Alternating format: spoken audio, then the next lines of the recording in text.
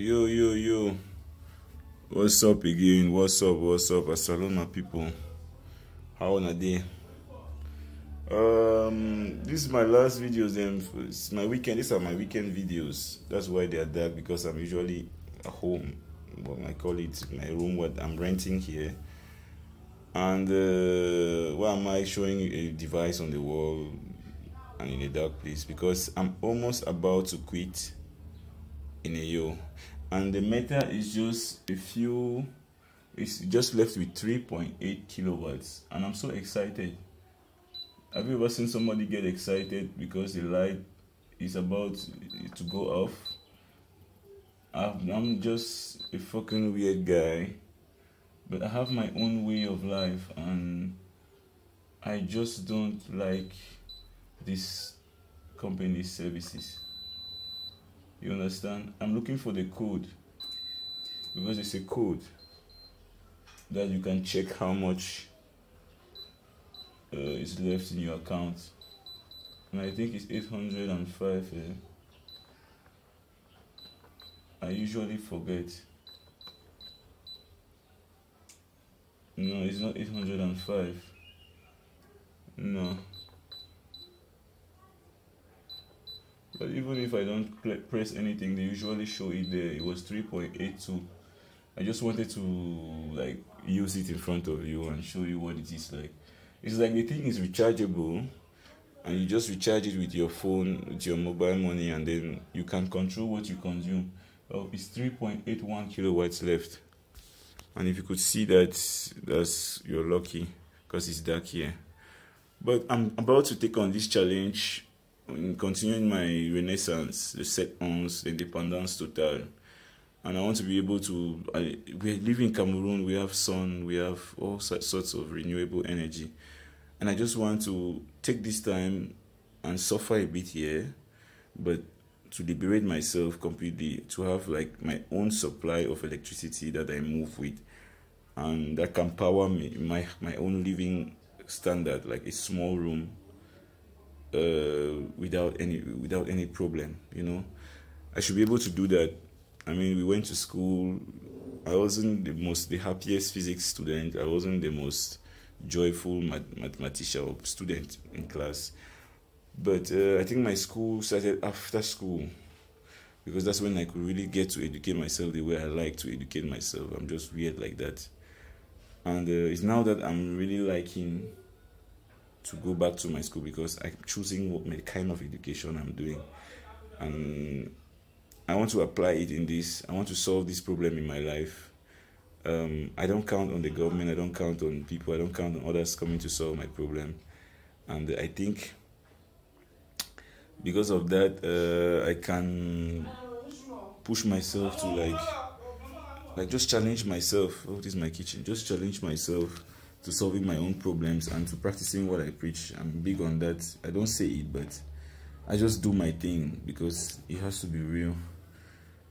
So I'm about to, I think this thing will last a couple of days, one day, maybe more than one, because I just get up, iron my clothes and go to work, come back and heat water, make my tea, charge my phone. I don't really do any other thing. If I'm using any other thing, it's my fan. Oh, sorry for the alarm. And that's the radio. I have to listen to the radio.